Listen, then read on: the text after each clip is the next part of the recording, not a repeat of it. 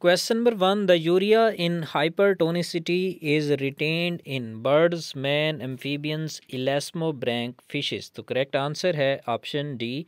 elasmobranch fishes hypertonic environment के अंदर urea को रिटेन करती हैं with in their body. Question number 2. This is the metabolic waste as a result of protein metabolism. तो protein metabolism जब होती है तो उससे जो हमें मेटाबॉलिक वेस्ट ऑब्टेन होती हैं उनमें अमोनिया, यूरिया और केराटिनिन प्रेजेंट है। करेक्ट आंसर है option A. Question number 3. The least toxic excretory material is. तो लीस्ट टॉक्सिक एक्सक्रीटरी मटेरियल है यूरिक एसिड, और यूरिक एसिड को एक्सक्रीट करने के लिए 1 ग्राम यूरिक एसिड की एक्सक्रीशन के लिए 1 gram water 1 ml water require होता है। जबकि मोस्ट टॉक्सिक एक्सक्रीटरी मटेरियल है अमोनिया, इसकी एक्सक्रीशन के लिए 500 ml वाटर रिक्वायर होता है for 1 gram of ammonia removal. Similarly जो यूरिया है इसकी 1 ग्राम रिमूवल के लिए 50 ml वाटर रिक्वायर होता है।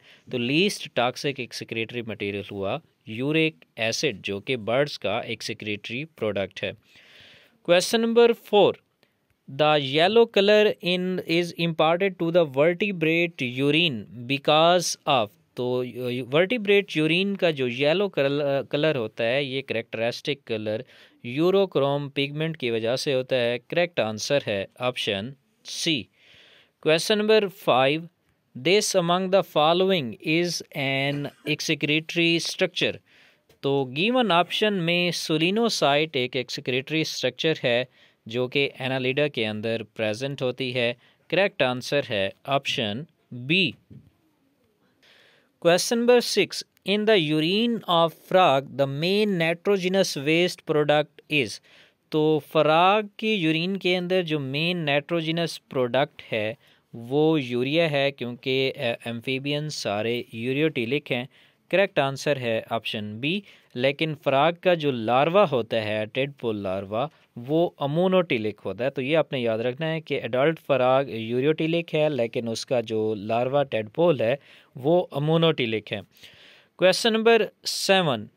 इन यूरियोटिलिक एनिमल्स। तो यूरियोटिलिक एनिमल्स के अंदर जो यूरिन होता है वो पास्ड आउट होता है in the form of solution of urea. Correct answer is option B. Question number 8. For the urea formation the correct order of ornithine cycle is. तो यूरिया फार्मेशन के दौरान जो ऑर्निथिन साइकिल्स के दौरान urea formation होती है तो उसमें सबसे पहले ऑर्निथिन आता है, ऑर्निथिन के बाद सिट्रोलिन आता है, उसके बाद फिर आर्जिनिन। तो करेक्ट आंसर बनेगा option C. Question number 9. Who discovered the ornithine cycle. तो ऑर्निथिन साइकिल को डिस्कवर किया था क्रेब्स और हैंसिलेट ने। करेक्ट आंसर है option B. Question number 10. The main nitrogenous waste product is uric acid in following. Man, fishes, birds, frogs. तो correct answer है option C. Birds के अंदर जो यूरिक एसिड है वो मेन नाइट्रोजनस प्रोडक्ट है, वेस्ट प्रोडक्ट है, जबकि फिशेस के अंदर अमोनिया वेस्ट प्रोडक्ट है, मैन के अंदर यूरिया वेस्ट प्रोडक्ट है और फ्राग के अंदर भी यूरिया। तो यानी फ्राग और मैन दोनों यूरियोटिलिक हैं, जबकि जो बर्ड्स हैं वो यूरिकोटिलिक हैं और फिशेस अमोनोटिलिक हैं। तो गिवन ऑप्शन में चूँकि यूरिक एसिड का पूछा गया है तो करेक्ट आंसर होगा ऑप्शन सी।